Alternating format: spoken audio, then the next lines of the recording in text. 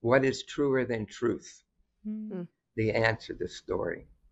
And again, we all have our stories, our valuable stories to tell to ourselves and possibly to others, but to the right others, to the person who is respectful and Yes. not just to tell it randomly, because that can be, we can be mobbed or abused Yes. when we do that.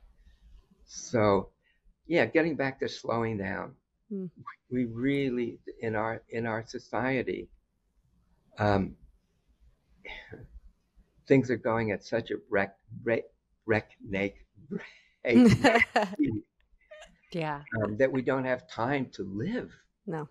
to to really experience life, to experience deepening of relationships.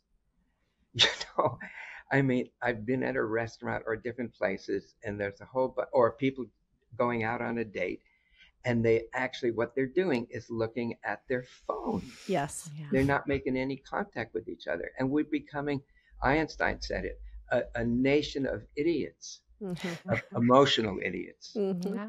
You know, because we don't have that sense of connection to ourselves and connection with others, and that's really, I think, what life is about.